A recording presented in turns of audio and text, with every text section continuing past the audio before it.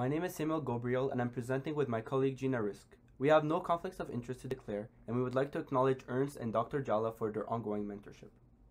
A low-carb diet. I think that we've all tried it at a certain point, but what if we told you that there's another side to it besides just getting that summer body? Today, we are pleased to present our systematic review titled Cutting Carbs to Combat Conditions, the Effects of a Low-Carbohydrate Diet on Alzheimer's and Parkinson's Disease. So we know that neurocognitive diseases cause the deterioration of cognitive functions, and ultimately it can significantly impact the quality of life of both those affected and their loved ones. It was found that there is an abundance of evidence suggesting that a low-carbohydrate diet may have a positive impact on the effects of various neurological disorders.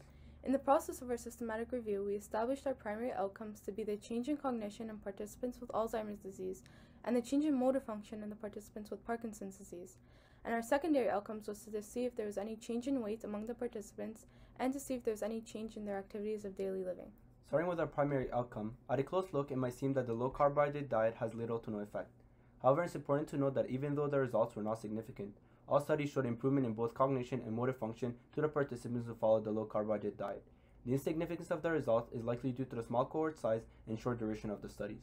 Our secondary outcome was to then determine whether participants who followed a low-carb diet would see a decrease in their weight. 100% of the studies which measured weight concluded that all participants following the low-carb diet had decreased in weight. This can also reflect on a participant's cardiovascular health as well as their secondary benefits to the weight loss. Finally, our last outcome was to investigate improvements in a score of a test that assesses the ability to perform activities of daily living.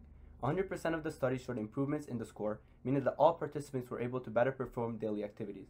More than half the participants stated that they would keep following the low-carbohydrate diet due to seeing great improvement in their daily lives. We would suggest that further studies are conducted with an increased number of participants and an increased duration of the study in order to more accurately represent the results in a more statistically significant way. We thought to consider a study that can be done in a care home with participant permission, as meals are monitored and patient adherence can be ensured. Finally, we found that results for cognition were difficult to compare, as each study used different tests to assess patients to prevent a potential limitation.